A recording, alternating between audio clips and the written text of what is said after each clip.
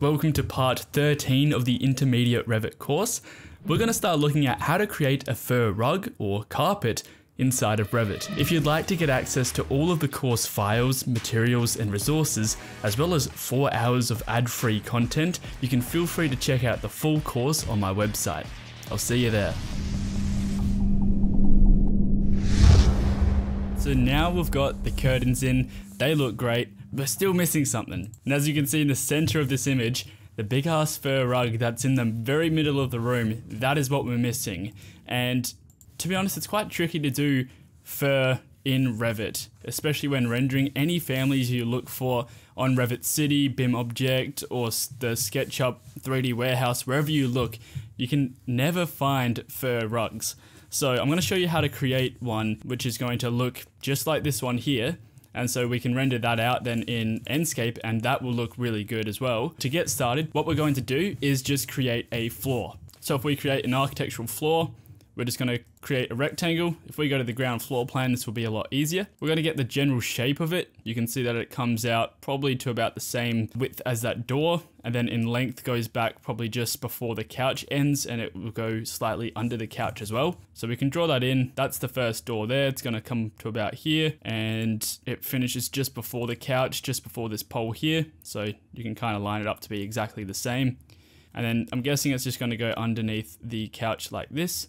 So we're going to make sure that this is going onto the right level. We can put this on the ground floor plan at 0 offset. The floor's in. Let's create a floor type for the carpet. Going to be able to use this for any other carpet that you want as well. So if we duplicate this, because it's just a generic 70mm slab, we can call this black fur carpet. What we're going to be doing is utilizing the grass rendering from Enscape inside of Revit, because what Enscape does is that when there is something assigned a keyword in the appearance tab when you're editing a material, when it comes up with the keyword grass, it's going to take that information from Revit and it's going to render out grass inside of the Enscape view.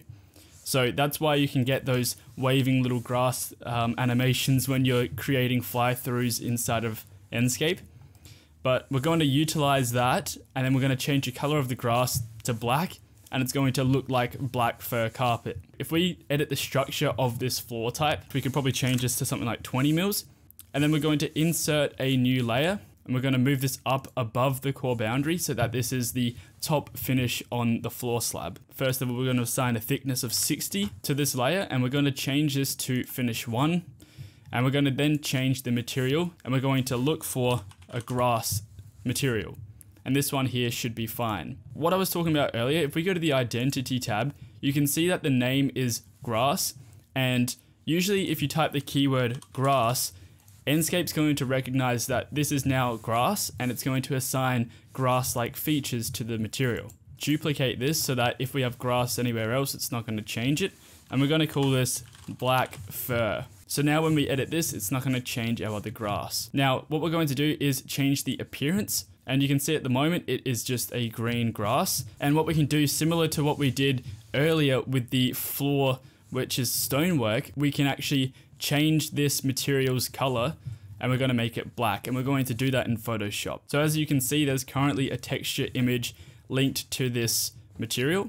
And if we click on that link there, it'll take us to where that is. So what we want to do is right click this, go to open with Photoshop 2021. That's going to bring up this screen here. Now all we need to do is change this from looking green to black. And we can do that by going to image, adjustments, black and white. And this is essentially just turning down the saturation to 0. If we click OK, that really is all we need to do to make this look black when it goes to rendering it. What we need to do is save this back into that folder where we opened it from. But rather than just saving over it, because you need admin permission to do so, I'm going to save it as, and I'm going to save this to a different place, because if we try to save it in here, it's not going to let us. I'm going to save it to a different place and then copy that into this file. So as you can see, I've now just dropped this file into the folder where we opened it from, and this is still inside of Revit. And so now what I'm going to do is just select this, because I've renamed it. We've still got that original one there, but we've now got a black one as well. So I might even call this something like black fur, and we can use this for any project then, because it's in our normal library, and you're going to need admin permission to do so. So it's going to ask you a bunch of times whether you want to change it. And yes, we want to change this. And that's only because this is coming from your program files. So now we can open this black fur, and now you can see that it's changed the appearance of this material. So let's click apply. We're going to click OK. If we click OK again, we can see what this looks like. So we're going to finish off this slab. You're going to see that it overlaps, and that's fine. I'm going to actually offset this 20 mils. This is really just testing it. We're going to have a look at what this looks like. Okay, so what you've noticed is that it's still not showing up inside of Enscape. The reason that is because if we go to edit the type of this again, you're going to see that we've renamed it to be black fur.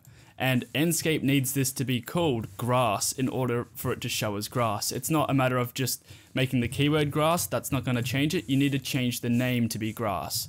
So what we're going to do is call this grass 2, and we're going to apply those changes. Click OK, click OK, click OK. And let's have a look again in Enscape. There we go. We've got a nice grass texture, which is black, and it looks like carpet. And let's have a look how similar that looks to the carpet here. This carpet looks a lot worse, to be honest. It's a bit dirty, especially for the final photos. I hope we vacuumed that. But there we go. We've got a carpet. It could be a little bit thinner. So what we can do is go back into Revit. We can change the thickness of the actual grass to be something like 30 mils, and that will be about half as tall. We have a look in Enscape now, that should go down. There we go. Now also you can see that because we've offset it off the slab by 20 mils, which was kind of me just experimenting, it shows up the actual slab structure. We don't want to show that, so we're just going to keep this in line at 0, and then that should make that disappear. So let's have a look again in Enscape. Now the reason why I offset that slab in the first place was because you can see that the intersecting floor slabs, you can see it over here as well. Revit doesn't like that, Enscape doesn't like that. So that's why you can offset it a couple of mils, and then it won't show up as it's intersecting. So if I move that up 5 mils, that should get rid of that flickering. There we go. And that's a bit easier to see the carpet now in the sunlight. You can see how it's actually got some shagginess to it, and it's furry, and you can see it moving because it is just grass. So that's how you create a fur carpet in Revit. Pretty simple, utilizing the Enscape grass, and it makes it look really nice. In the next lesson, we're going to continue creating a parametric family by creating this roller shade or roller curtain. If you'd like to get access to all of the course files, materials, and resources, as well as 4 hours of ad-free content, you can feel free to check out the full course on my website. I'll see you there.